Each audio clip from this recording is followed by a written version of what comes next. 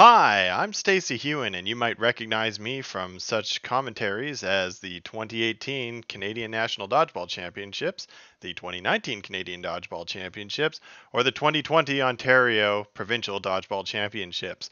With Dodgeball on Ice, I had to get myself a day job, and I'm on a sick day today, so I figured I'd bring you some pro sports commentary on some of my old dashcam footage.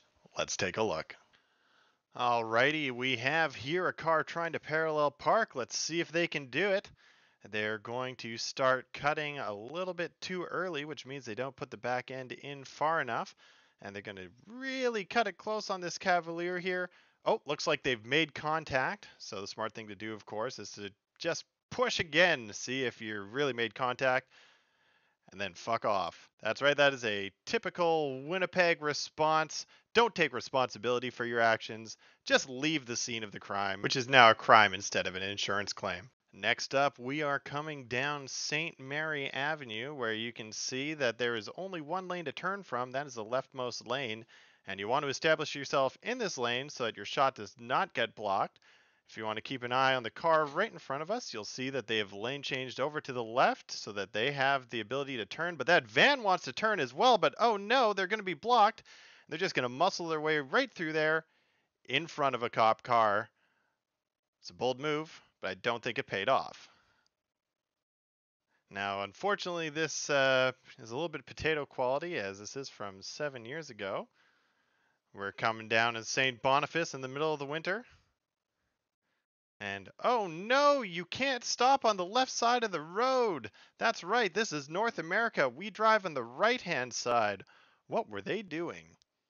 For this next one, we are tapping our brakes to parallel park. And oh no, that's right, the back of my Jeep has been hit by a Mitsubishi that was going way too fast to stop.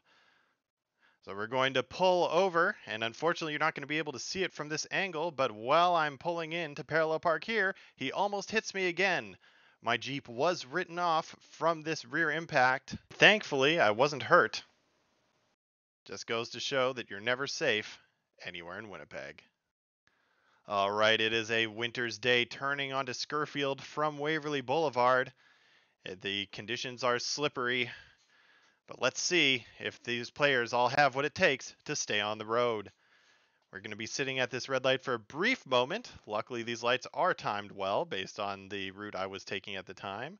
And we're going to be making a left-hand turn, which is going to be a little bit tighter from the inside lane than from the outside lane. So you're going to watch your throttle while you're coming through a turn like this, as you don't want to lose traction. Everybody seems to be proceeding with caution. And that's right, we got some brakes though. Oh no, that translates into some oversteer. Very, very difficult to achieve even if you're trying in a front wheel drive car. But they did manage to just save it and to proceed without too much more difficulty. This next one is a little unusual. Nothing crazy happening in traffic, just a typical Winnipeg day when you have a car in the back of your giant truck.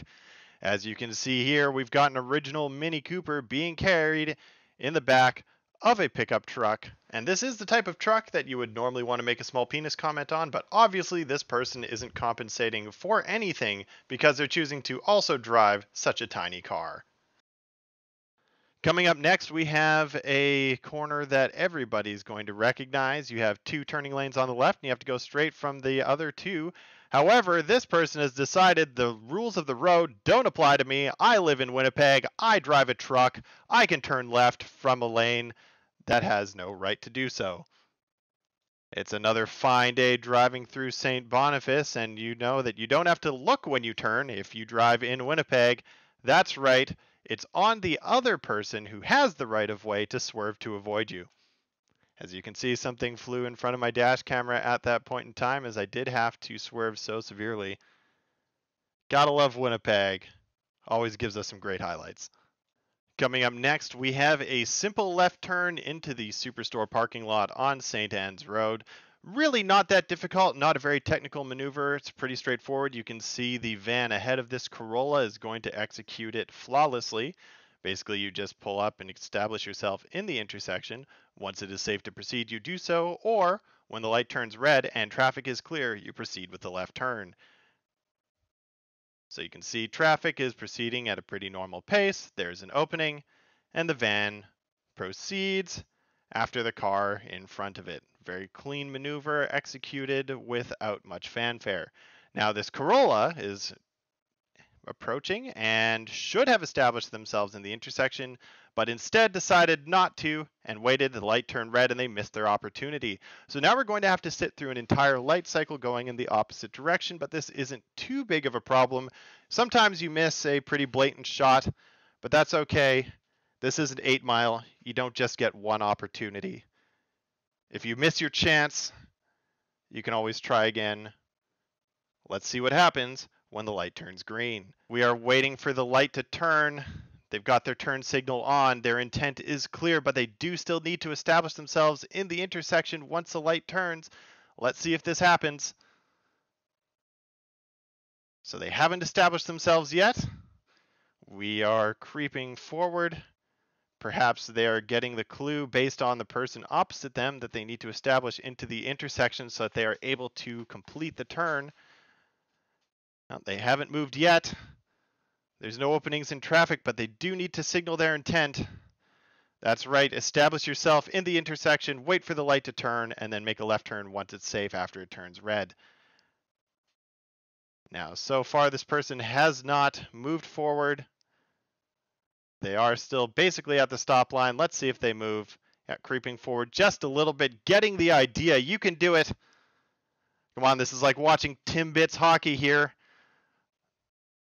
The goal is right there. All you have to do is just establish yourself in the intersection. Oh, and we've got somebody making a left turn in front of a stop person in the left lane. Could this get any crazier? Will this Corolla take their opportunity? Well, oh, nope. And they lose their nerve, and they stay there in the intersection. Reverse lights are on. This person has no idea what they're doing. They've got a clear chance to turn, but they're not taking it. Now they're blocking traffic, and they're stuck in the intersection. What does one do in this situation? That's right. Panic, freeze up, don't do anything. Let traffic proceed as normal. Freak out the person behind you by reversing. Leave your reverse lights on. Okay, they've shifted it back into gear. We are out of danger, but they are not out of this situation yet. The dash camera has cycled through its 2-minute clips now already twice. We are on to the third clip. Will they make it on this attempt, or will they sit here all day? Traffic has now backed up on the middle of a quiet afternoon. There are people behind honking. They know what they have to do, but can they work up the nerve to do it? That's right, we've got a little more creeping up here. As the car behind, I am signaling to them what they need to do. They need to establish themselves in the intersection and actually execute the turn. Now, this person seems to be waiting for a turning light that isn't there. There's only 3 colors of light on here. There is red, amber, and green. You have to act on one of those. These situations, they can get very out of hand very quickly. All you have to do is follow the rules of the road. But the question is, does this person know the rules of the road? Or are they just waiting for Moses to part the sea of cars so they can go through? And they make it into the parking lot. And you see that gunning it quite quickly for Corolla as well. You can tell that the driver that timid is going to be panicking. Hopefully they don't get into any collisions in the parking lot, but we're not going to be following them from here on out. We're just going to be getting our groceries. An intersection we should all be familiar with. We saw a truck cutting across from a non-turning lane to make a turn before, but what's going to be out of the ordinary at this one? Only time will tell. The light goes green, and it looks like traffic is lagged a little bit behind, but that's nothing out of the ordinary. Winnipeggers often stay in an intersection during the entire light, and there is an RX-8 facing the wrong direction up on the curb. Now, what's more impressive than any of that is getting an RX-8 to start in winter weather. You know what they say about those things? They just don't. They just don't run well. Oh, I love rotary engines, but I would never want to rely on one. All right, it is late at night. We are driving somebody home from the bar, making sure that they stay safe. It's important to get a sober ride home. If you've been out drinking, please call your friends, family, Anyone you trust, really. Call an Uber, call a tap car if they're still operating, or a cowboy taxi, I think was another one. Also, follow the rules of the road. You see here, we're stopping at a red light, trying to make sure everybody is safe. But you know who doesn't care if everybody stays safe? They're coming up right on the side now. You should be seeing them shortly. Oh, and there's one of Winnipeg's finest, completely ignoring the rules of the road. No sirens, no emergency, no cop, no stop. Applies to the police officers of Winnipeg as well. It's late at night. We're driving down Marion, and as anybody who grew up driving in Winnipeg knows, if somebody's ahead of you, that is unacceptable. That is a direct confrontation on your manliness. That person is challenging you like staring a wild animal in the eyes. It is important to assert dominance, so get in front of them and then cut in very quickly. That way they know that you're in charge and the better driver. As anybody who has lived in Winnipeg knows, it can be very difficult sometimes to figure out which lane you're supposed to be in when there is snow on the ground. Unfortunately, that excuse does not apply here because it is very clear this person was not attempting to turn into the right lane. That's right. If you're ever wondering why we wanted to get ride shares into Winnipeg so bad, it's the quality of cab drivers that Winnipeg has to offer. Alrighty, this next clip starts off with a red Cobalt driving ahead of us. Might be maroon or burgundy, I'm not sure. Those colors are kind of made up as far as I'm concerned. Looks to be driving a little bit aggressively. You can see him weaving around some traffic here, so I feel like that's going to be the person of interest. Let's see what happens as we approach the intersection. We are going northbound on St. Mary's.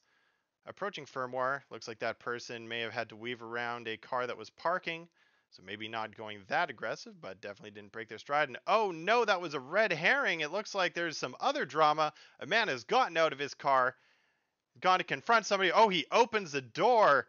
What is he saying? I wish I could hear. Oh, to be a fly on the wall there. Yeah, tough guy. Looks, you can see him having some thoughts here, but then he sees the dash camera and decides against it. I just wish that I had been there to be able to see what situation prompted this confrontation. Thank you so much for watching this video, and I hope that you check out some of my other videos. I've been doing a season of Formula 1 2012 with my family that you might find enjoyable. I plan to do more videos like this in the future. If you have any ideas, drop them in the comments below. If you like this video, please like it and consider subscribing as I put more content on this channel.